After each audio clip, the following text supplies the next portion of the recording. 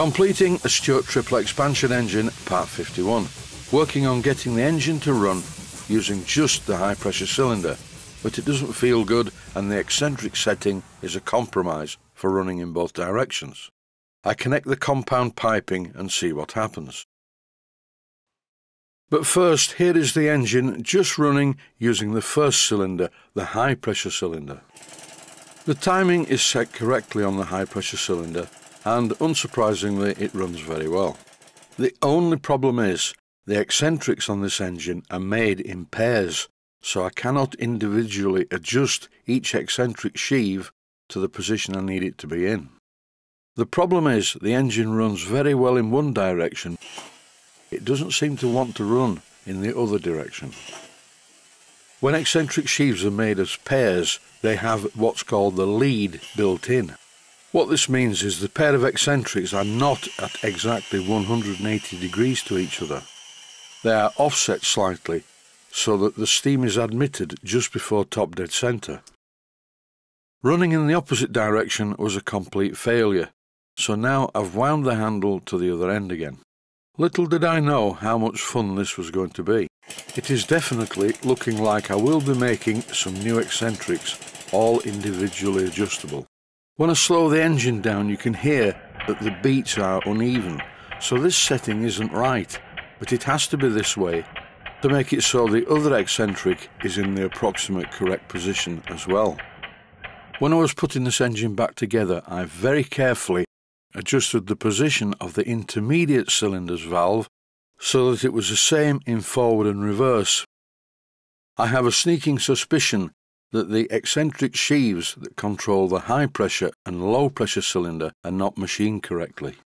I phoned Ronnie Mall, who's the man who built the other Stuart triple expansion engine that I have, and Ronnie said to me what I was actually thinking. He said, "I don't bother doing it that way, I make them individually."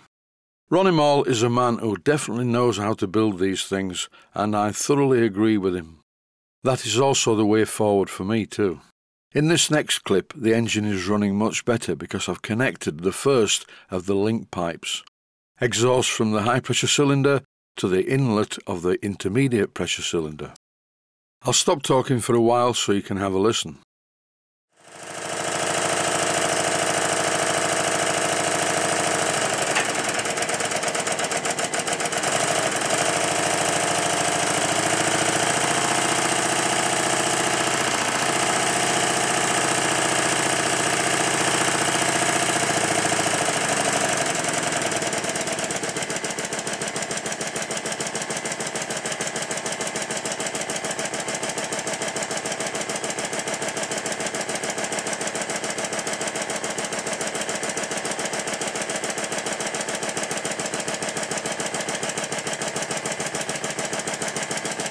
With the link to the intermediate cylinder fitted, there is a definite improvement.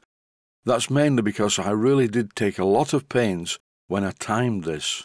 This was a temporary, simple jig that I made when I was timing the intermediate cylinder, so I know that the valve timing for this cylinder is correct at both ends. When I fitted the second pipe between the intermediate cylinder's exhaust and the inlet of the low pressure cylinder, the engine became much smoother and more powerful.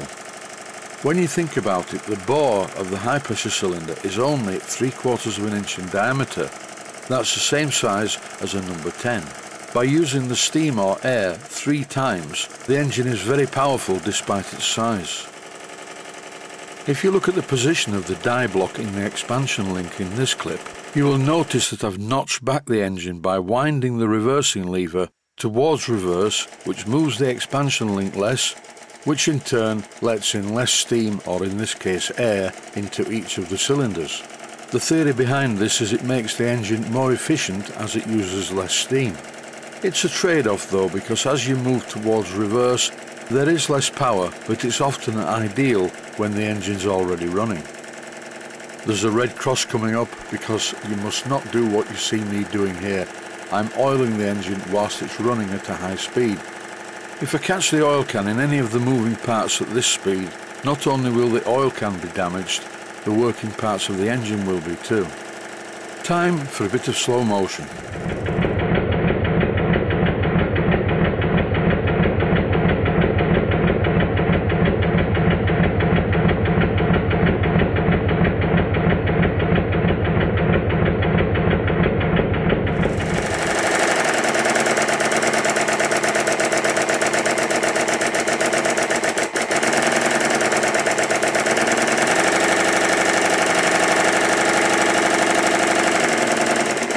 The engine is beginning to run a bit smoother. The only problem is some of the parts are not fastened down properly yet. For instance, the crosshead guides are only secured at the top, and I'm sure something is going to tighten up when I secure them at the bottom as well. In this part of the clip, I'm rotating the hand wheel to move the valve gear to the other side to attempt to make the engine run in reverse. That is impossible, it just doesn't feel right, so I move the hand wheel back to the other direction. In the background you can clearly see the other triple expansion engine that I have built by Ronnie Mall, which runs very well in both directions.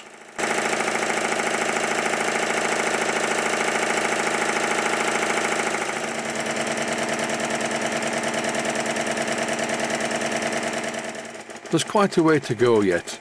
I haven't given up on these eccentric sheaves. I'm going to mess about with them, but I'll do it off camera because it's really difficult to do this job when I have to look at the camera all the time. At this moment though, I'm getting ready to make 4 more individually adjustable eccentric sheaves. That's it for this one. Stay safe, stay healthy. Thanks for watching, and I hope you found it useful. Please take the time to visit my Mainsteam Models website and click on the section of the website that says Video Playlists. And by doing that, you can find other videos that you may like to watch. And by using the playlists, you can actually watch the videos back to back.